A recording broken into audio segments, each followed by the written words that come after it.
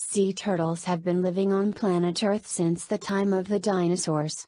They once roamed the oceans by the millions. However, decreases in sea turtle numbers are now being reported throughout the world.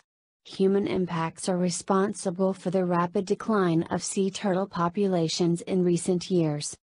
There are 7 different species of sea turtles: green, hawksbill, kemp's ridley, leatherback, loggerhead, and the olive ridley can be found throughout the ocean.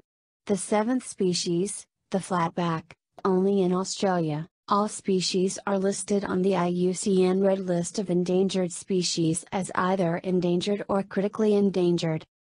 Turtles are pretty amazing. After years of traveling throughout the ocean, they return to the nesting grounds where they were born to lay their eggs. Some species will travel more than 1,000 miles. Sea turtles are very important to ocean ecosystems. As they decline, the health of the world's ocean is affected. It is up to us, as human beings, to protect the ocean environment and help conserve our oceans and stabilize sea turtle populations. What are some causes of the decrease in sea turtle population? Building of sea walls, breakwaters and sea defenses. Fishing industry.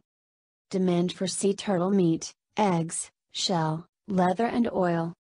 Children releasing turtle hatchlings into the sea during day. Pollution and trash in the oceans. Turtle hatchings being eaten by birds, crabs, raccoons and foxes. What can you do, as an individual, to help protect the turtles? Turn out lights visible from the beach, or shield, redirect and lower the intensity of the lights on your property. Sea turtle hatchlings use light and reflections from the moon to find their way to the water at night.